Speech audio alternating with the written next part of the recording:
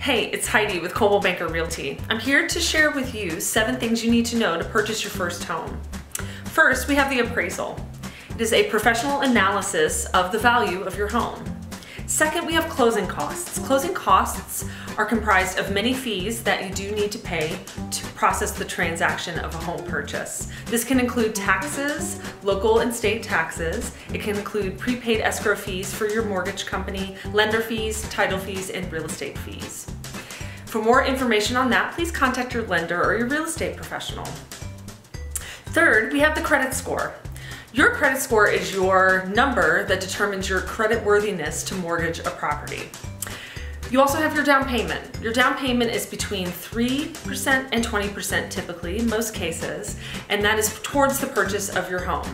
Number 5, we have the mortgage rate, your interest rate that you are charged to mortgage a property.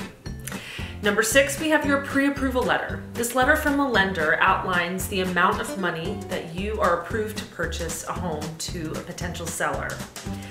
And number 7, you have your real estate professional. This is your #1 resource when purchasing a home and can be of great benefit to you.